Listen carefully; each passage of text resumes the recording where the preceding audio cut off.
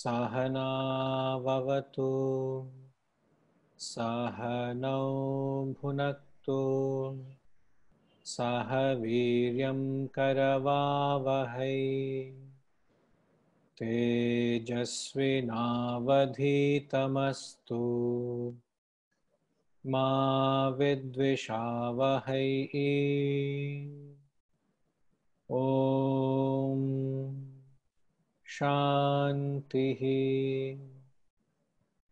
शान्तिः शान्तिः।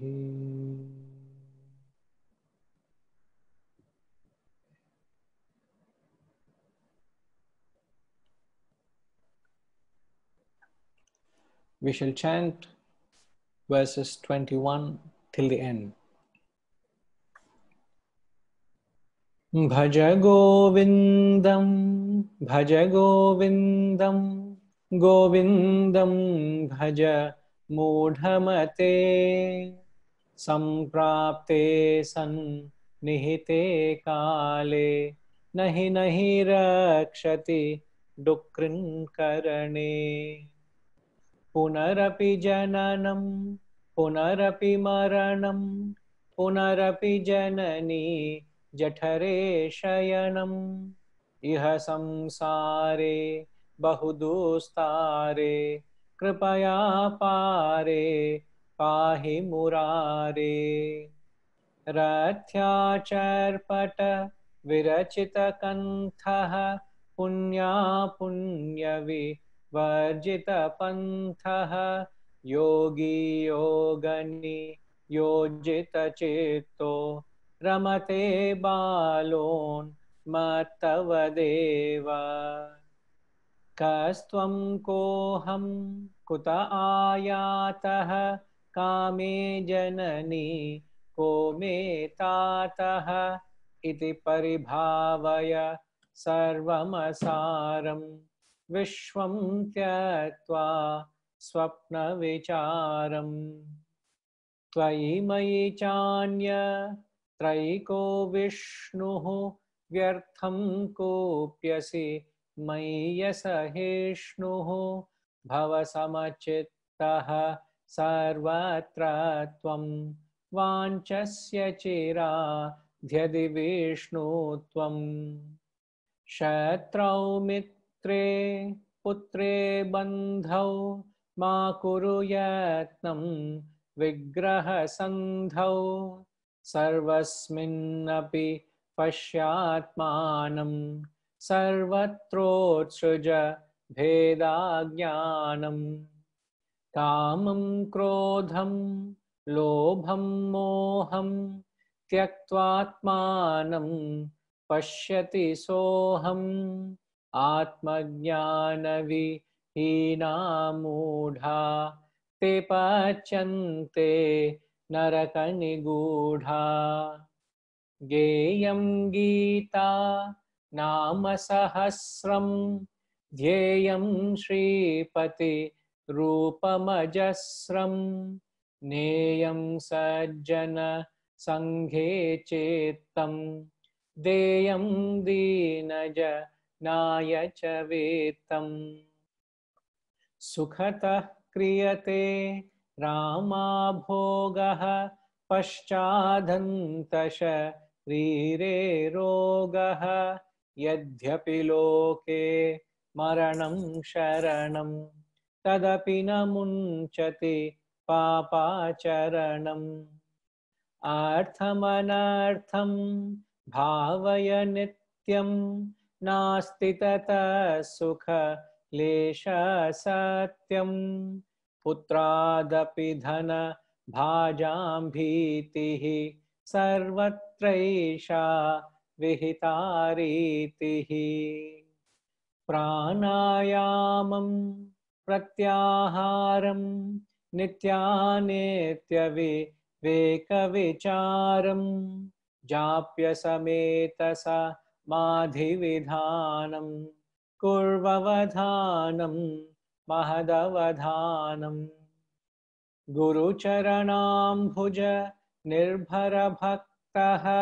संसाराद्व्यचि Radhava Sendriyamanasa Niyamadevam Drakshasi Nijahrida Yastham Devam Bhaja Govindam Bhaja Govindam Govindam Bhaja Mudhamate Samprapte San Nihite Kale Nahi Nahi Rakshati Dukrin Karane Nahi Nahi Rakshati Dukrin Karane Nahi Nahi Rakshati Dukrin Karane.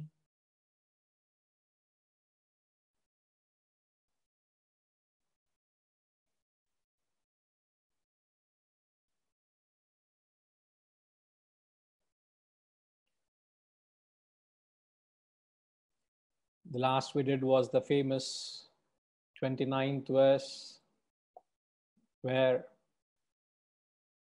the Guru summarizingly captures how we have to relate with wealth, giving us the potential danger, imminent danger in not knowing how to relate with wealth.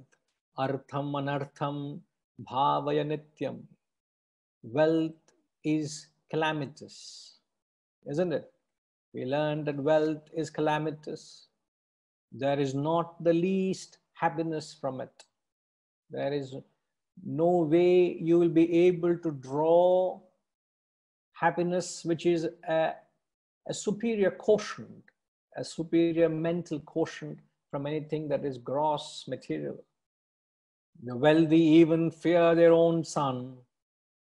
This is how it is ordained everywhere. So wealth per se is nothing right or wrong. It is your own relationship with wealth and all that matters.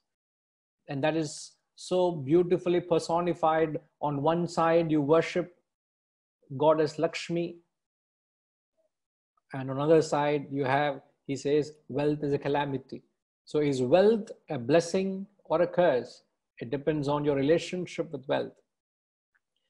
But if you know as you understand that goddess Lakshmi, the consort of Lord Vishnu, and Lakshmi is always serving Lord Vishnu. She's at the feet of the Lord, serving the Lord. Similarly, wealth must always be used to serve a larger purpose, a higher cause, a greater interest. The moment the wealth you acquire is served to satisfy your own unending, insatiable thirst for aggrandizing more and more, as long as it does not have a loftier goal or an ideal or a purpose, wealth becomes a curse. As the famous words of Oliver Goldsmith, he said that where wealth accumulates, men decay. We've studied that. Where wealth accumulates, men decay. Wealth gives you access to sensual indulgences, and where there is sensual indulgence, where you glorify carnal pleasures, there is no atmosphere for the higher values to generate, which you will see exactly the contrary of it in the last couple of verses, which we're going to get on to today. Okay, so this is what we concluded with last week. We shall chant the 30th verse. Pranayamam pratyaharam nityanitya viveka vicharam japya sametasa madhi vidhanam kurvavadhanam mahadhavadhanam. Pranayamam pratyaharam nityanitya viveka vicharam japya sametasa madhi vidhanam kurvavadhanam mahadavadhanam. So as you see, this verse is titled the Antaranga Sadhana, the internal spiritual disciplines. Now what the translation reads, pranayamam, refers to the regulation of pranas, which are your life's activities. Pratyaharam, sense withdrawal, withdrawal from any sensual activity. Nitya viveka vicharam, reflect on the distinction between the nitya and anitya, the permanent and the impermanent. Japya sameta samadhividhanam, the practice of chanting and silencing of the mind. Kurvavadhanam mahadavadhanam, practice these with care, perform these with care, with great care. I shall explain this in detail, but very consoling and comforting words from the Guru to ensure that you practice this with great care. Now, as I've said, the Guru comes back having heard his disciples say what they have understood. The last 4 verses are attributed to Adi Shankaracharya. Can we have the main screen back, Ji? So the last 4 verses are attributed to the Guru. So the 28th and the 29th verses, the Guru has actually demolished the 2 primary objectives of the purpose of mankind. The 2 primary objectives which every individual is running behind is acquisition and enjoyment. Entire life they're running behind acquiring and wanting to enjoy what they've acquired. Acquisition is measured with kanchana and enjoyment is measured with kamini, or symbolized rather, is symbolized with wealth and women. So he has demolished these 2 pursuits, having understood the futility of that. In fact, only when some of us have understood the futility of these pursuits, then only you can embark on the higher. You know, when you introduce this knowledge to certain people, some people very, very politely say, I am not yet ready for this knowledge. When I'm ready, I will come to it. What do they mean? They are still interested in what the world has to offer. They're not interested in anything higher. They're running behind the worldly activities. So if that be the case, the least you can do is let them be in their own chase and pursuit. You know, unless and until you understand the futility of your pursuit, you will not turn your life, your attention other way. So till then, you can't do much. You think so, Srimati Ma?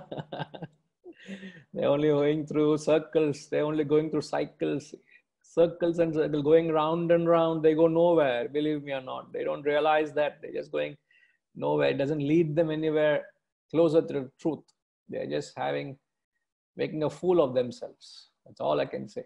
In fact, the spiritual masters look upon them and say, Balaha, children, how long will you be entertaining yourself with those childish entertainment? Carry on. Someday you'll grow up, and when you grow up, you will turn your way this way. You know? So they're very considerate. They're very accommodative. They don't, in fact, one of the traits of a wise man, which you and I should be very mindful, a wise man is one who would never unsettle the minds of the ignorant. Remember that. You should never ever push these higher impressions, these higher values onto those who don't appreciate it yet. It took a while for you to grow in maturity to appreciate what these values are, isn't it? Have you been able to appreciate from the day one? Nay. It took a while. Were you also not one amongst the ignoramuses, the masses running behind external fascinations? It took certain maturity, certain experience, a certain understanding to draw you inward.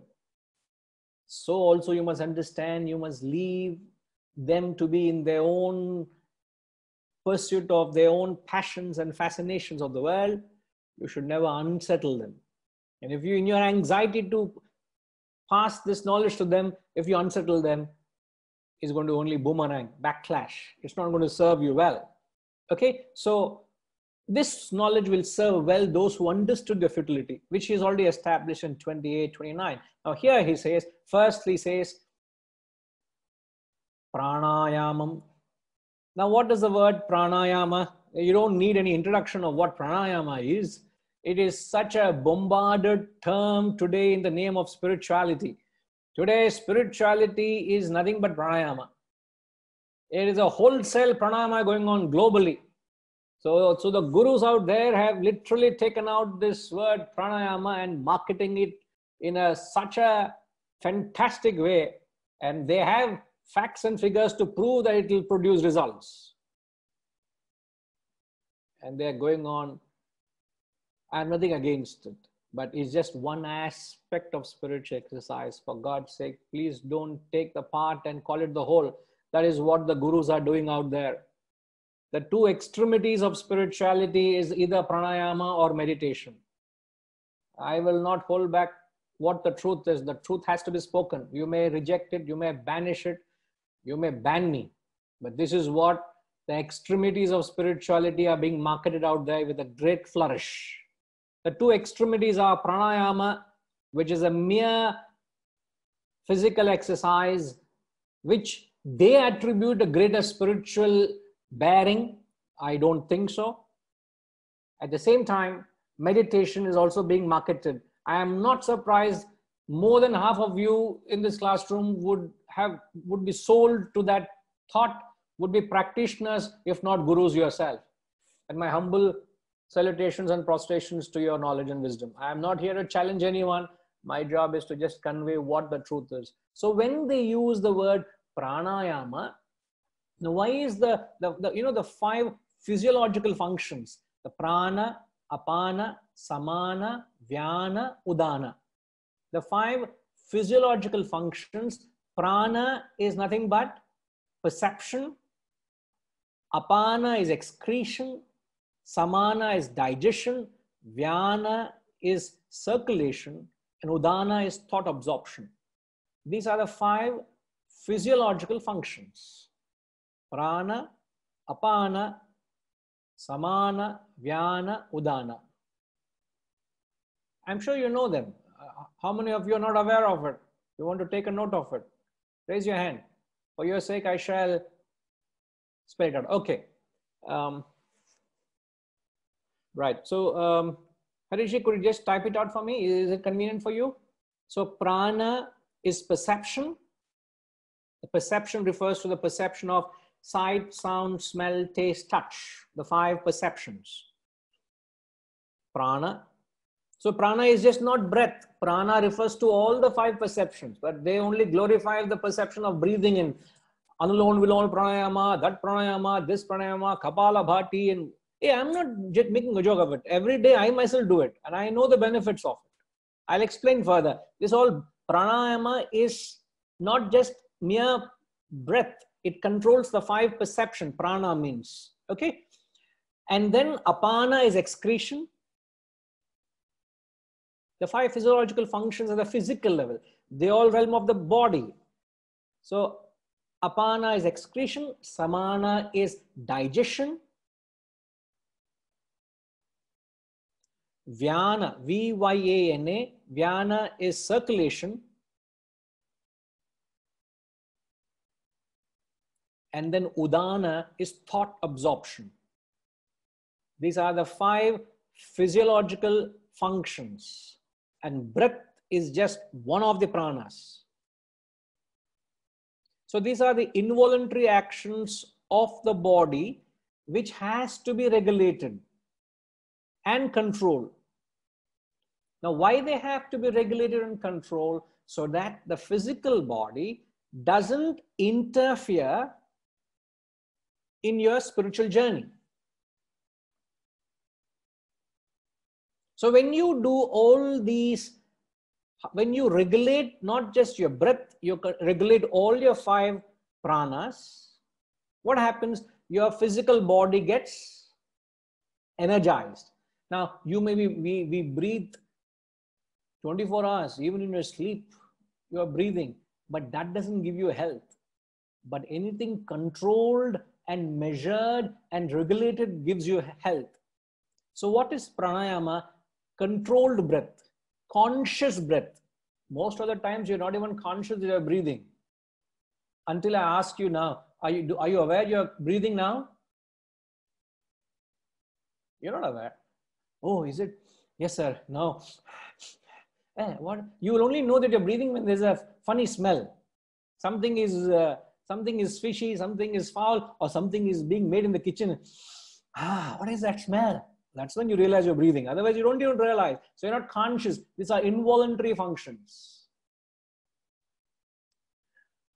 All right. Now there's a connection between calming of the mind and the breath.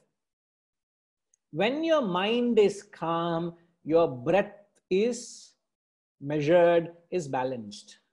You got to understand this connection. When your mind is calm, your breath is balanced and controlled. Now, what everybody is doing, they are saying you can control the mind by measuring and controlling the breath. This is a logical fallacy. I will stand against any guru out there with utter humility and try to learn and understand their wisdom, because the Shastras are saying exactly contrary to what is being marketed out there. They believe and they say that by doing pranayama, you can control the breath. It is by control the mind. I'm sorry, it is not possible. It is not possible to control the mind directly by controlling the breath. Yet, the breath is only conducive for the mind. You must know the two differences.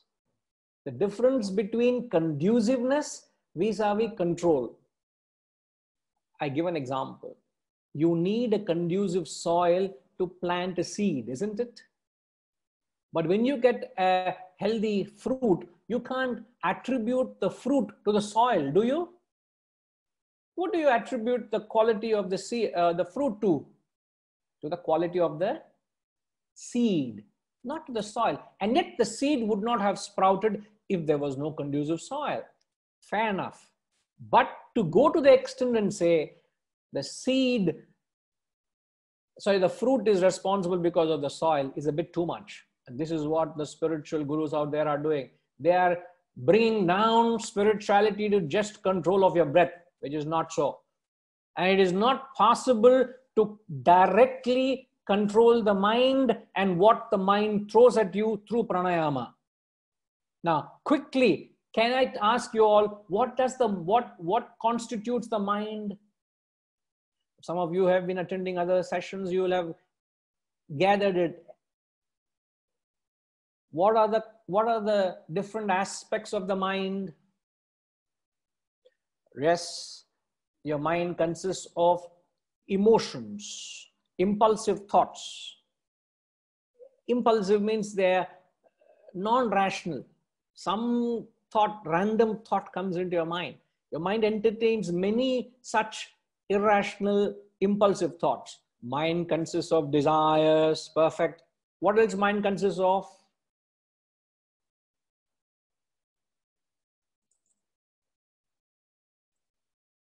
Yes, I've mentioned indiscriminate thoughts and desires. Your mind consists of various feelings. Feelings like all the positive and the negative feelings. Now also getting to know that VRK is Ushama. So your mind consists of all the negative jealousy, greed, love, hatred, compassion, kindness, charity, pity, the whole gamut of emotions that your mind entertains. The complexes your mind gets into, the likes and dislikes. Intellect is not the mind. The mind, intellect is different. The mind consists of emotions, feelings, impulses, indiscriminate thoughts, likes and dislikes, desires, attachments. Now tell me, you can conquer all these things through mere breath? Don't be joking. It's a big joke out there. Spirituality is a big joke out there. I don't mind being banished for life. I'll yet speak the truth from the deep caves so that the sound can be heard reverberating from the bowels of the cave. You cannot conquer an inch of the mind through breath. It is just an environment. It lends a charm. That's about all. You're overselling a product which is not worth it. And you're all falling and buying for it because you're falling for the mere charm of it. It's just a charm. So also is meditation just a charm. If anybody comes and says, I meditate for half an hour, I laugh within, like a small child laughing within, I laugh myself. Externally, I have deep respect for others, but internally, I'm laughing at myself. It's the biggest joke. And I'm nowhere sitting and challenging anybody out there, please. That's not my intention. Because you will see what the sadhana is. He just starts off by saying, start with pratyahara. This refers to karma yoga because it involves the physical body. It involves the physical body, the breath, therefore it talks it as the karma yoga in broad. Now, I should clarify this. Why can't breath directly control all the aspects of the mind I just mentioned? Your mind is also very selfish. Yes, selfishness. None of this can be addressed by the breath because breath is gross, mind is subtle. Anything gross cannot control the subtle. This is a law of life. You can't tamper with these laws. And we can't commit that sin of trying to change these laws. Anything gross cannot control subtle. In fact, it's the other way around. When you are mentally agitated, you see your breath goes out of control, isn't it? When you are fearful of something, your breath goes out of control. When you know you have done something wrong and you are being pulled up, your breath goes out of control. Your physical body, you start sweating, you start palpitating, you start shivering. All these physical symptoms are expressions of mind is imbalance. But just because you have a healthy body, that does not mean you have a healthy mind. I know people who are in their pink of health, but yet they have serious addictions, they have serious concerns, their mind is in a neurotic state. What are we talking? In the Bhagavad Gita, you had a great warrior, a successful soldier. Perhaps you could say he was the Bahubali of his time. He had such a physique, he had such strength, he had such success, and yet his mind went through horripilations. He couldn't control his emotions. He was shivering. He couldn't hold a bow and arrow. He put his bow and arrow and fight. Lord Krishna didn't tell him, let's both do pranayama in the battlefield. He taught him the Bhagavad Gita. He taught him the Shastras. He taught him the Sanatana Dharma. Today's gurus are saying, let's all sit together massively. Let's meditate and do pranayama. Ridiculous. Don't be joking.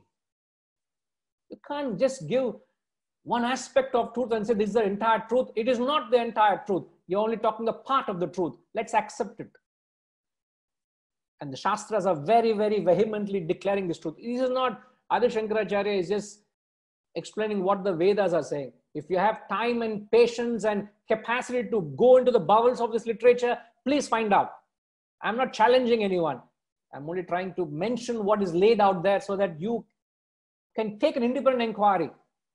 Take an independent inquiry and find out what the truth is. Don't be sold to any gurus out there, which is what the next verse says. Guru is certainly important, but don't be slaves to some gurus out there. You've got to have the capacity to question and understand the truth for what it's worth. Don't just blindly ape what is being said out there. Second important spiritual internal sadhana, he says, is pratyaharam. Pratyaharam is nothing but withdrawal from sensual activities of the world. Withdraw your mind from the world. First, pranayama is at the physical level. Regulation of your pranas, not just breath, all the 5 pranas and all the 5 physiological functions. I repeat, pranayama refers to the physical level control. All the 5 pranas, which is, what are the 5 pranas? All the 5 perceptions. Hearing, smelling, tasting, touching, seeing. All these under prana. Regulate all of them and the 5 physiological functions. So all of them. So an entire gamut of the physiological functions must be regulated. Refers to karma yoga. Second, mentally withdrawing from the world is known as pratyahara. Pratyahara is withdrawing your mind from the sensual activity. Now you have got such an attraction and affinity and love for the world that all your mental energies and resources are invested in the world, isn't it? So you've got to withdraw your capital from the worldly fascinations. All your capital, where is your capital? Huh? Where is your mental capital? Who will answer this question? Bhaskar Reddy garu, I hope you are able to follow the line of thought. My question is, where are you invested your capital? Mental capital.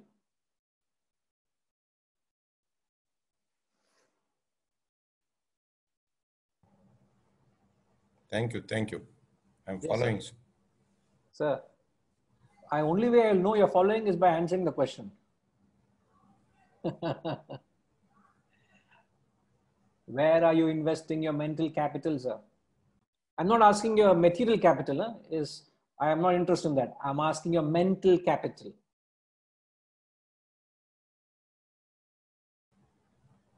Because of COVID, we are investing in ourselves now. Otherwise, it would have gone somewhere else. That's interesting. That's nice. So it's a blessing. COVID is a blessing, isn't it? Yeah. Thank you. Right. Most welcome, sir. In fact, if we are not conscious, in fact, if you realize how things are going, majority of our mind is consumed and fascinated with the outside world. You're just so caught up and enchanted by all that the world has to offer. And at different stages, balastavat krida saktah, tarunastavat taruni saktah, vruddhastavat chinta saktah, parame brahmani kopina saktah. Lord is saying, which is an earlier verse of the Bhaja Govindam, he says, hardly anybody has time for me. As a child, he's lost in the toy world. As a youth, all your life, you're chasing some passion of yours. As an old man, you're caught up in your own engagements. You gloat at your own achievements of your children and your grandchildren and your own worries about their well-being. Nothing else interests you. Nothing else matters you. As if you're the only one who has got a child and a grandchild. What a world you're caught up in. That's all your world. That's all that entertains you and fascinates you. You can't think of anything higher. Parame brahmani kopina sakta. So you got to withdraw your mental capital. You're investing your love for the world. Withdraw your love from the world and redirect it to something higher. And that is known as bhakti yoga. Bhakti yoga is nothing but falling in love for the Lord. Your feelings which have gone for the world, you must start feeling for the higher. So when your emotion, which is developed an attachment to the lower, when it's redirected to something higher, it becomes devotion. As I've always said, the emotion is the same. The emotion between love and devotion is the same emotion. When your emotion is directed to lower, it is love. When it's directed to something beyond your little self, to the higher, it becomes devotion. So that is only possible by withdrawing your withdrawing your mind from the worldly activities. You are very much in the world, but now mind is not carried away by the worldly fascinations. Then only you're in love with the Lord. That is bhakti. So the second internal discipline, the sadhana you got to practice is pratyaharam. It is not taught out there. It is only contained in textbooks, and when you tap textbooks like this, it brings out. The third is jnana yoga, nitya viveka vicharam.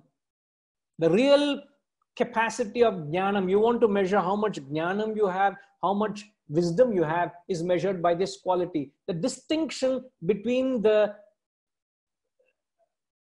impermanent and the permanent. First and foremost, you must distinguish, is this permanent, is this impermanent?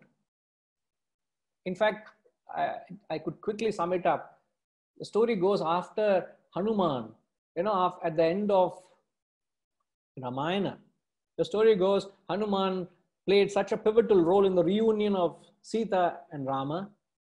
So there was a reunion and there was a grand celebration, recoronation of Rama.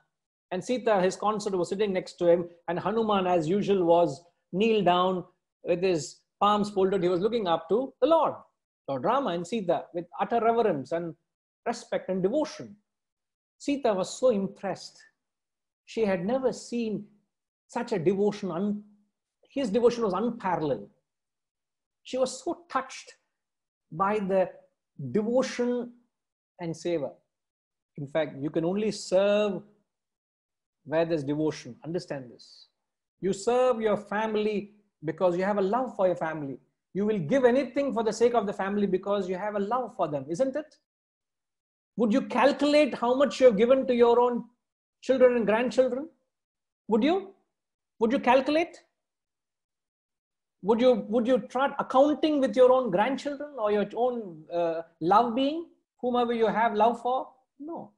So also you would never calculate your devotion to the higher. Wherever you're devoted, that pure emotion flows, then that's when you serve. You serve how much you serve. You give all what you can give. And that's what Hanuman did. And Sita was so mighty impressed with what Hanuman did. For all what Rama wanted was Sita back in his life. And he gave everything he had for the reunion. And story goes, Sita was so impressed in front of Sabha, in front of everyone in the gathering. She took out a necklace and gave it to him. And there are various interpretations to the stories. I'm not going into the story. Some may say different versions of it. But the story goes, he just took that necklace and he put it near his ear. And it did not remind him of Rama. It did not resonate of the truth of the Rama he was sold by. The story goes, he just chucked the necklace in front of Sabha, in front of everyone, he chucked it away. And the necklace was broken into bits and pieces and scattered everywhere. And then somebody took objection, something with such motherly love Sita Ma gave to you, and then you are such disrespectful, you don't do that, do you? Whatever comes your way, you receive with great grace and dignity, isn't it? You give me 1 rupee, I will receive with dignity because you have given with love. Why should I quantify it? You are not quantifying it. I only see your love in it. So I will receive it with grace. But what Hanuman did in public square, in open, in front of everyone, was unacceptable. And when he was pulled up for that act, Hanuman ripped open, he tore his chest and said, Sita is right within me.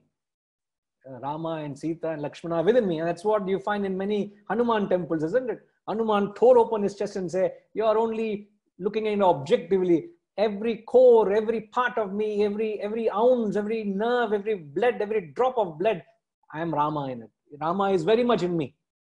See, that is the identification Hanuman had. Now, what that I'm trying to draw a connection here is Hanuman symbolizes, even though we talk Hanuman as a great bhakta, but you can see profound jnanam in his act. What he did, he attuned to this one thought of Rama. Anything other than Rama, he did not identify with it. So, jnanam is measured by the capacity to distinguish between nitya and anitya. What is eternal, what is ephemeral. Not how many books you have read, how much shastras you can quote, but anything that does not resonate with you to the union with the higher, you will not be associated with it.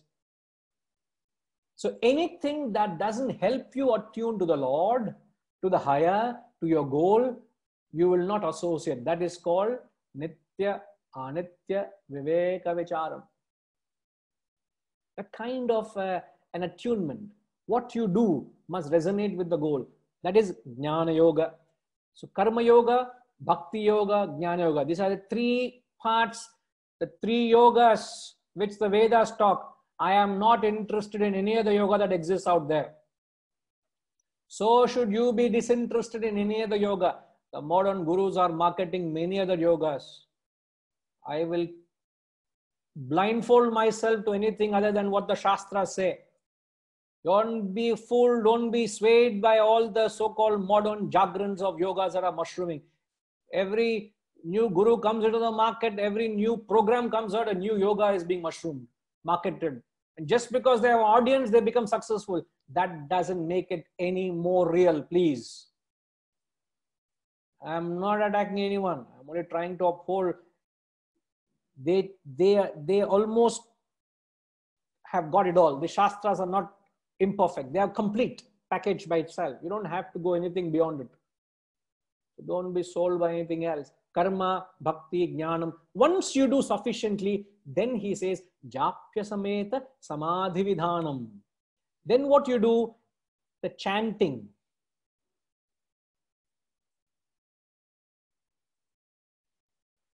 Practice of chanting and silencing the mind. The practice of chanting refers to meditation. So you can only do meditation only when you have done sufficient karma, sufficient bhakti, sufficient jnanam. That is when you talk of meditation. Today, meditation is taught without any mention of these yogas. That doesn't mean you should not sit quietly. Please sit as quietly as you can, but come out more peacefully after sitting quietly. That's more important. I have known people who get more angry after sitting in meditation. So when you sit in meditation, come out more peacefully and more maturely. That's important. So this here is talking about the real meditation where the seeker has completely got rid of his desires. There's no more vasanas because his mind is completely disinterested in the world. Then only when you meditate, you get to the state of silencing of the mind, the absolute silencing of the mind. So when your mind is completely absent, what will happen? When your mind is completely silent, what would happen? That is when you attain moksha, self-realization. At the rate with which we are all meditating, we should have many multifold millions of Buddhas out there. But I only see Buddhus, no Buddhas anywhere. Why? I know people, drop of a hat, they will lose their temper and they get emotional and they'll not talk to you or they'll behave like a child. And they're all Mahagurus out there. What are you talking? Can't be talking, can't be blowing hot and cold. You are like a childishly emotional and they are all gurus on meditation. It can't be. It can't. Something is not right. Now, this is what Shankaracharya is saying. Kurvavadhanam, Mahadavadhanam. He repeats it twice. These you must perform with care, with great care. I am only trying to bring out what is there. Nothing of mine is original. Please don't be angry at me. Huh? Don't be dismissive of me. You can dismiss me, but embrace the Shastras. Embrace Adi Shankaracharya. I have got nothing to do with it. I'm only conveying what they are saying. He's saying, practice them with care, with great care. He repeats it twice, and we are actually paying the price for not heeding their advice. Spirituality has gone off track, gone off rails because we have not heeded their advice. Now, what is it? It's care.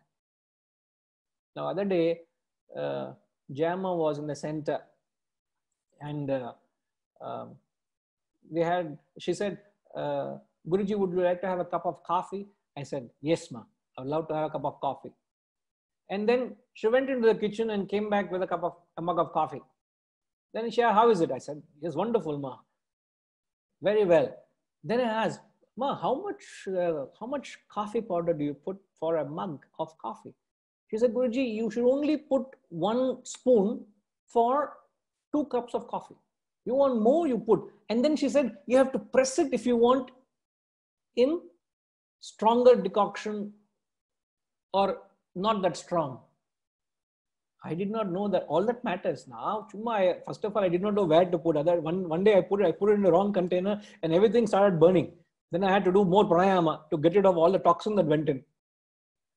Now that apart, that's my ignorance. Now, as simple as that, all that matters is proportion. Now, I want you all to leave this classroom today. When you think of the verse 30, forget all what I've said in the past 45 minutes. You've got to remember this one word, which is known as proportion.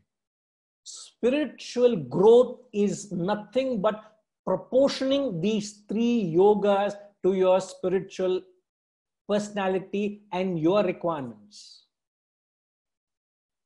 My only concern is I have been strongly advised to finish Bhaja Govindam today, but the look of it, I don't think I'll finish it. May I have the permission to explain this verse? Because everybody is preparing with announcements and everything for Atma Bodha next week. In fact, we have got requests of message also, Guruji, hope you are starting Atma Bodha next week. The look of it, I don't think so. Do I have the permission to explain this? Nobody is saying anything. Okay. Now, I must tell you, your spiritual growth boils down to this proportion. This last line, there is no message in this, and he only says, be very careful. Kuruvavadhanam, mahadhavadhanam. Now, what this boils down to is proportion. Now, proportion is about giving yourself the three spiritual practices of karma, bhakti, jnanam. Now, firstly, fundamental question. Throughout the Shastras, they only talk of three parts. Why only three parts? Let's get this clear. I'm nothing for or against anything. Let me clarify why they're given three parts. So when you smear your forehead with ash, either this way or this way is only 3 lines, isn't it? You go through the temple is only 3 times. You take arati, you take 3 times. You're given tirtham, the pujari gives 3 times. Everything is in triple, isn't it? Why? Also, spiritual path has got only 3 parts. The standard, they talk of karma, bhakti, jnanam. Why 3 parts? Annapurnama, I know you are answering to yourself. We want to hear your answer. Yes, Guruji. Why are the 3 parts, ma?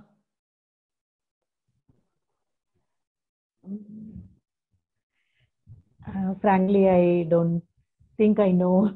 Okay, I appreciate your genuineness. Okay, never mind. Let's hear from others. Ashama, do you know? Oh, no, don't have to be afraid. Please, by all means, you can open up. No problem. There's an opportunity where we all learn. Yeah. Just a beginner. I am, in fact, a little 2 steps behind you. I'm also learning. So, no problem. I'm still in the nursery class. I have not even been enrolled. I'm being considered to enroll or not. Okay. Now, let's ask others. Santoshma, Santosh Birlama, any idea? No idea, Guruji. No idea. Okay. Badrinath ji, any idea, sir?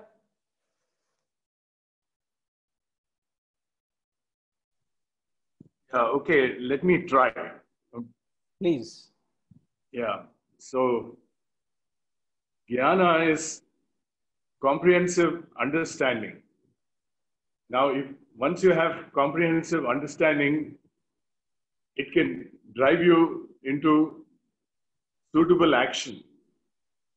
And once you detach yourself from the egotistic aspects of the outcome of the action, then it becomes bhakti.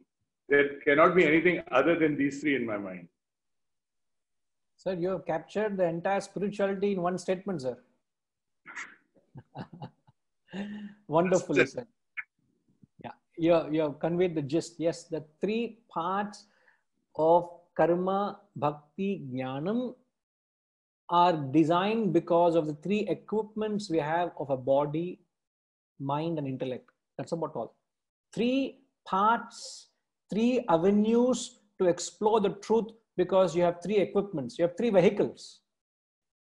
So you can use these 3 vehicles as a means, as an equipment to embark on the journey to get to your own self.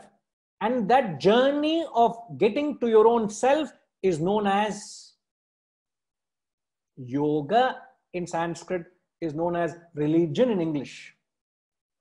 So when I use my karma, my physical body, when I use action to get to the self, is known as karma yoga. I'm using the path of action to get to the self.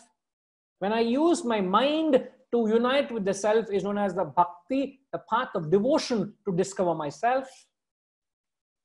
When I'm engaging my intellect in the path of knowledge, is known as jnana yoga, the path of knowledge in realization of my own self. So the 3 parts, because 3 equipments, 3 means, 3 avenues to realize yourself. Now, every point 2, firstly the 3 parts because of these 3 equipments. Point 2, do you know no 2 human beings are the same? Because of the combination of permutation of these three equipments. So the proportion of how much physical, how much emotional, how much intellectual you are, is that differentiates between any human being. And no two human beings have the same constitution or same proportion of their physical, emotional, and intellectual personalities.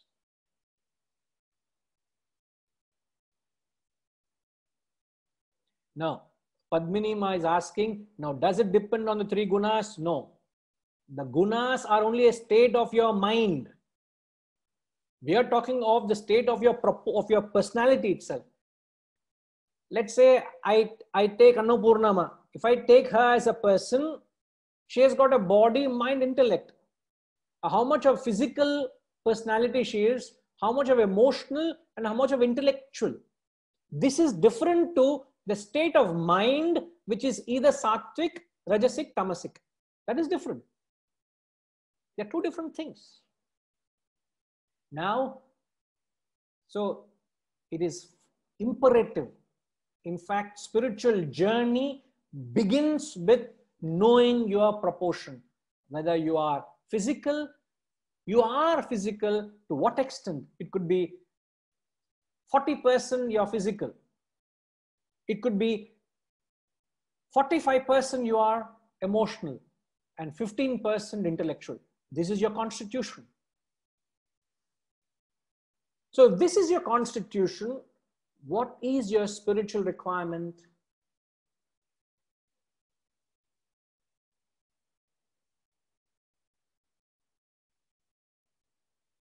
If I can ask Tinkima, if you are 40% physical, 45% emotional, 15% intellectual, what is your spiritual requirement? I need to build my intellect, use my intellect more so that I can use it to direct the mind. Because if my mind takes over all the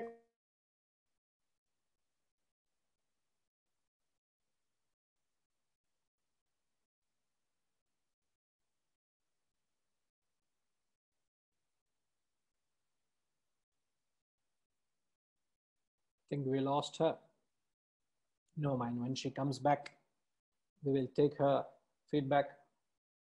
Srimati Ma, 40% physical, 45% emotional, 15% intellectual. What is my spiritual sadhana? I don't know. I'm thinking of it the opposite way. Maybe I should exploit my strengths and go for the karma yoga thing. The body, the physical. Sorry, could you come again on that statement?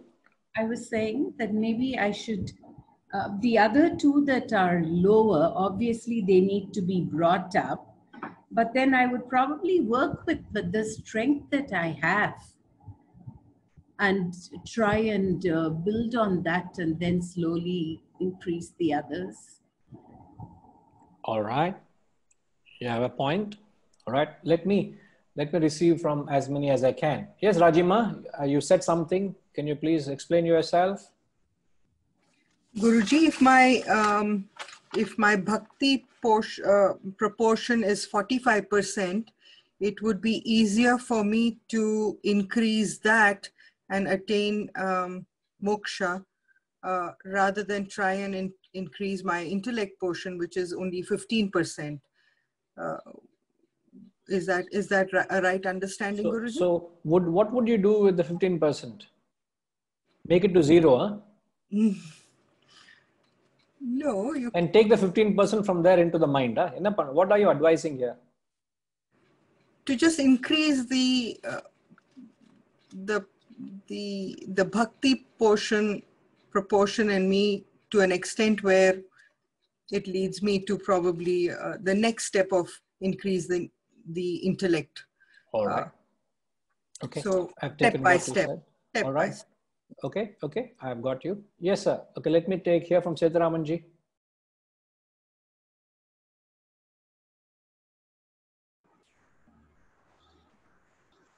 it is spiritual quotient is low. I have to work on increasing the intellect to get self-realization. I have to, it should be, if it is more than either of them, if it is 30, 30, 40, it can be, I should work towards. See, fundamentally, I have to be devoted and I have to follow, if I am a karma yogi, I have to follow my karmas. But my intellect, I should go on increasing my spiritual quotient and increase the intellectual quotient as high as possible. If ultimately, if my goal is to realize self. Okay. Okay. I take note of your answer as well.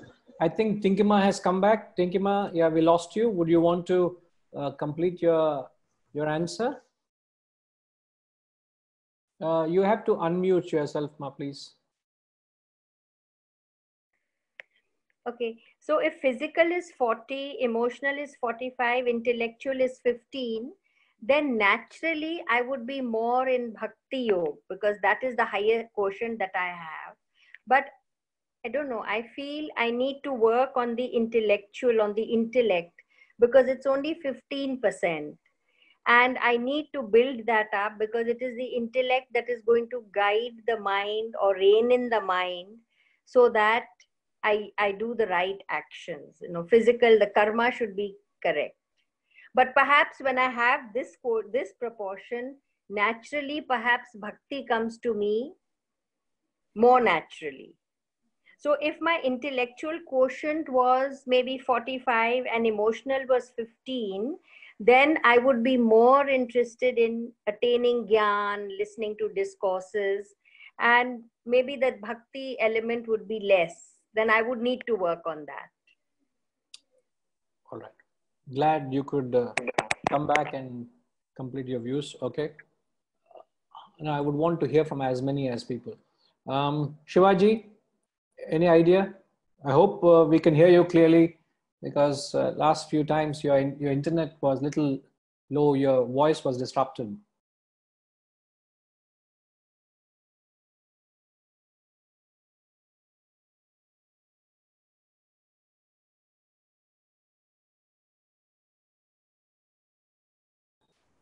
Yeah, I think it's okay. Yeah, I got it. The internet connection was taken care now. So. Wonderful. Yeah, we can hear you clearly, sir. Solungo. I think the one which is predominant, you need to work on it. Always one strength is what takes you higher. So what is predominant only you need to work on. That's what I also understand. Like typically we have had a lot of course, in our this thing that itihasa, that many of them only through bhakti they have attained. Many of them. So whichever is predominant, which is your near, which is your swadharma, possibly you have the possibility is higher with following your natural thing, whichever is higher. If it could be bhakti or karma, that's what I understand. Okay, I take your valuable comments, sir. Thank you. Gayatri ma, any idea?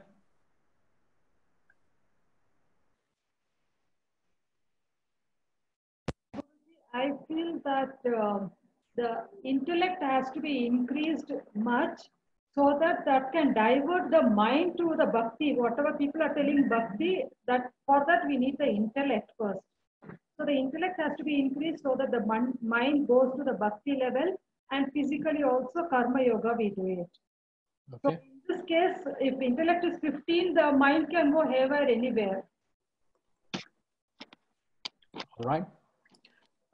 Okay, wonderful. Yes, Sudhakar garu, Chapandi.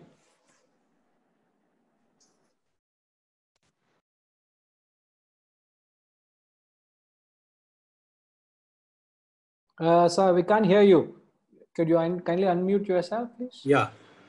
The other I feel the other way, we should have the Jnana Yoga 100%. That is, intellect only should prevail in us to take care of everything. That is 100% intellect. Okay.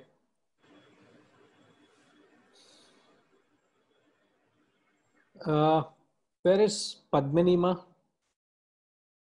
Yeah, Padmanima, can you explain yourself? Badrinathji, we'll just come to you in a minute. If you have raised your hand. Yeah, just a minute, sir. Yes, ma, Padmanima. Yeah, like what I feel is every individual is different and their potential is also different. So just leave it like that. If I am 40%, I am capable of physical way of approaching spirituality, do that. And then emotional or bhakti, whatever. And rather than trying to do something which is unnatural, because all the three lead to the same thing. So why should you disturb it and seek something which is hard to get? Rather than that, go choose your own ways of doing things, but the goal should be that. All right. I take note of that. Okay. Badrinathji. So we can't hear you. Could you please unmute, sir? Yeah. I had something similar as what Padmini madam said. You basically act without conflict. And if you have a certain proportion, first of all, you don't know these exact proportions. So you come to know of it only when there is conflict in the way you act.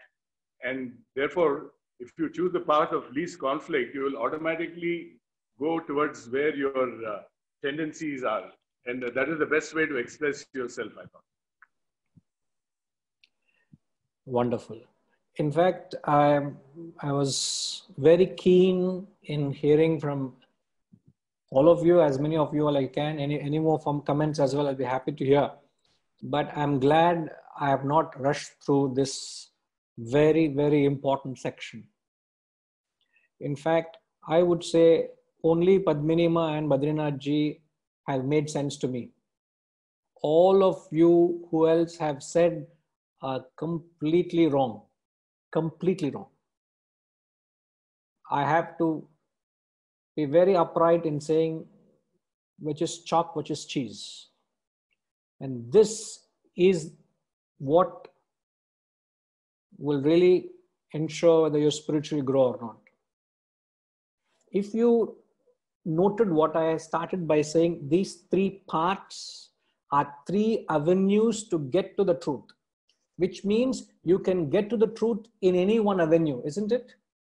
There are three parts, three means to get to the same goal. So all three are getting to the same goal of realization, which is moksha. You can call it nirvana, you can call it God realization, self-realization, becoming Brahman, the totality. You can name it what it is, but they all lead us to the one truth.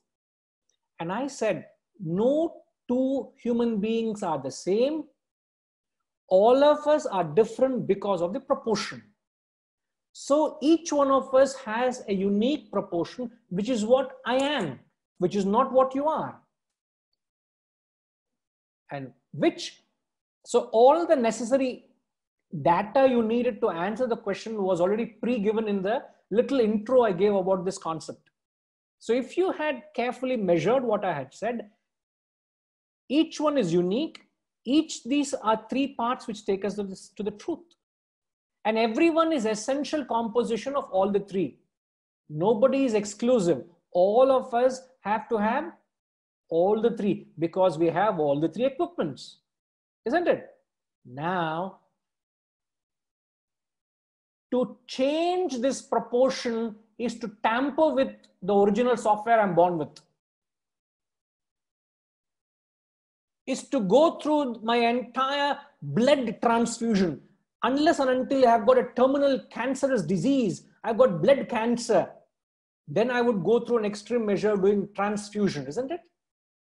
Otherwise, what my blood, if I am B positive or A positive or O positive, whatever, that's what I am. Why should I go about changing what blood group am I? Why should I go about changing what sex am I? If I'm born as a male, let me live as a male. There are certain perverted people who want to go on to change their from male to a female and female to a male. They will want to change this and change that. Psychopaths. Don't you and I think that way when you're born? God has given you this embodiment because you have certain vasanas. You have a certain personality. Just let it flourish through what you have. Why would you want to change other than what you are? Isn't it as absurd and as perverted it would be to change you what sex you are? Exactly the same way, it is illogical, impractical, unspiritual to change your proportion which you're born with. You're born with these vasanas, you're born with this proportion. You can use this proportion wisely and get rid of your vasanas and attain realization. You have to go through your proportion. You got to make wise use of what you are given with rather than unwisely wanting to change the proportion, which in itself is a lifetime effort. Mark my words, I repeat it. Make wise use of what you are given with than being unwise in wanting to change your proportion. Therefore, it is very, very, very important and imperative before you embark on your journey, find out what resources I have, what proportion am I, what kind of a human being am I. So based on the proportion, I will not change the example, 40% karma, 45 emotional, 15% intellectual, then to that extent you must give that specific practices. So if you're 40% karma, you must expose yourself more to the physical karma, seva. Since you're 45% emotional, you've got to give yourself that much more devotion. And since you're 15% intellectual, you've got to give yourself 15% of inclination towards scriptural study and literature. Now, your proportion, my proportion is different. If my proportion is 60% intellectual, that means 60% of my time of spirituality is spent on study and reflection and shastras. That's all. I'm all the time caught up in the books and intellectual study of the literature. But if I'm only got 15% of intellection, I can't be giving out this knowledge and devote my life towards teaching the shastras. It's not possible because I only have that much time to it. I'm more towards field work. And yet I know people. In fact, I remember meeting very fine, very pure a gentleman. In fact, Ramanji, Vasantamai have introduced me a few times. I happened to meet him as well.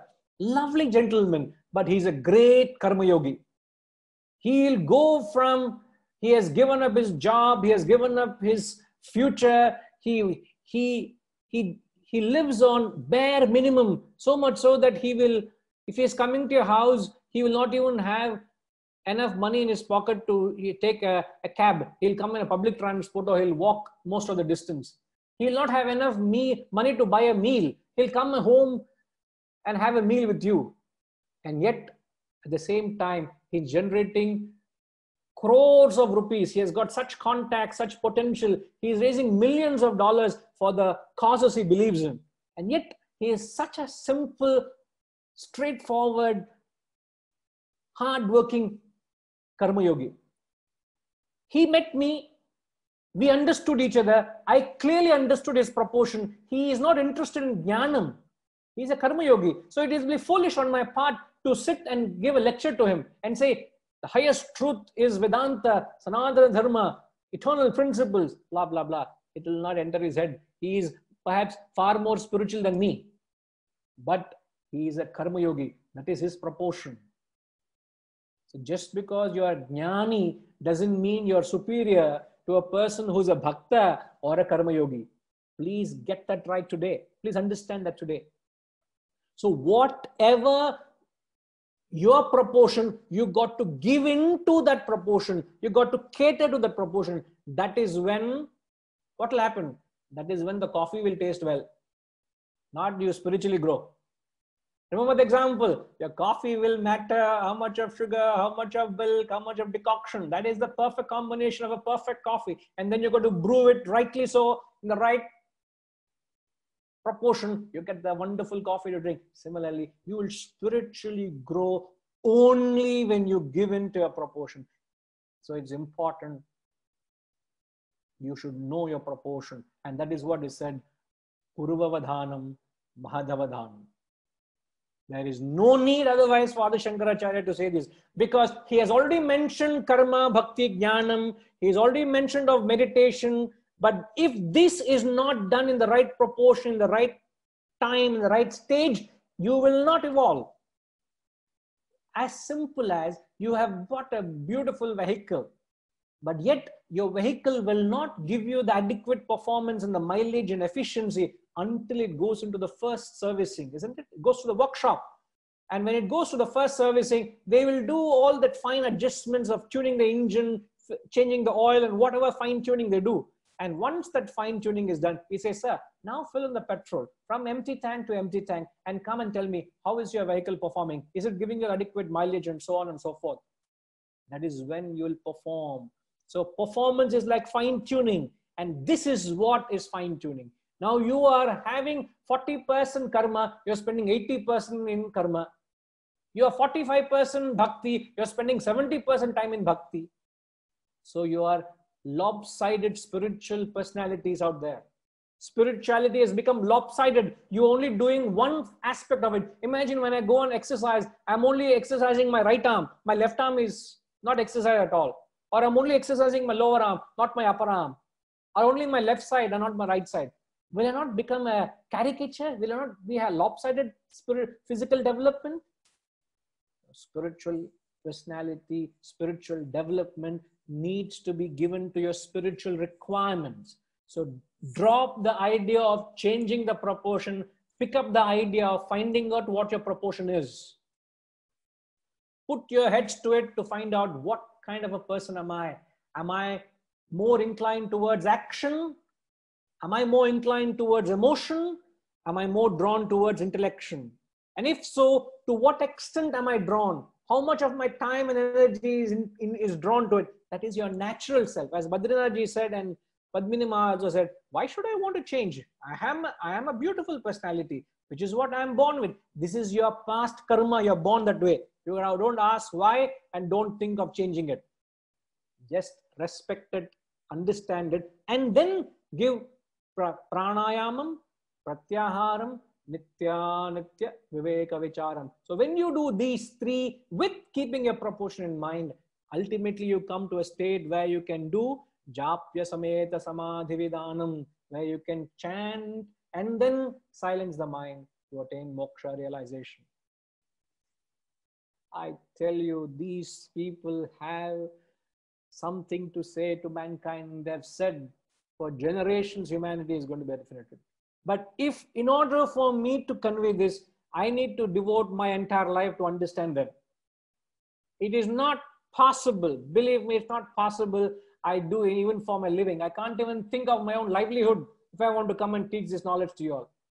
So therefore, I don't do anything for my livelihood. I'm not interested. I'm not advertising, nor am I seeking any support or help. I'm only trying to tell you there's so much this knowledge has to offer. Someone has to burn his life just to do justice to this great wisdom. Otherwise, I can just, believe me, I could have wrapped up the Bhaja Govindam, not now. 10 weeks ago, I could have wrapped it up. Mudia, it's not something I can do it. I would not want to rush through it. What I want is your evolution. And, to bring that out, you need to pause and examine. And that's all we have done. See, the most innocuous words in the verse convey the most in the verse. We have heard of karma, bhakti, jnana many a time. But why does he say it? Kurvavadhanam, mahadavadhanam. My humble prostration is to this great man. Otherwise, it's impossible. Impossible. We have just shot our mark of time. Hariji, if it's a short thing, yes, certainly you have something to say. Please. Unless, if you don't mind, we can take it up the following week. Okay. Thank you for your understanding. Okay.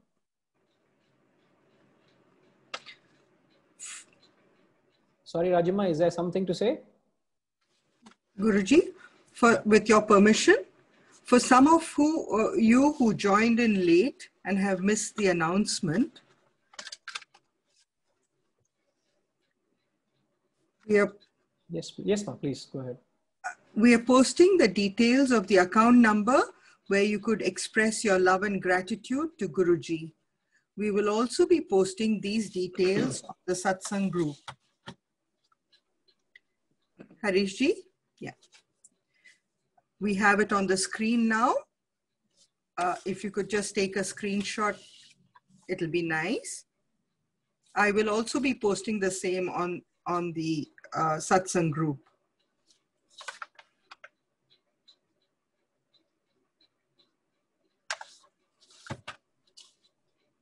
Hari Om.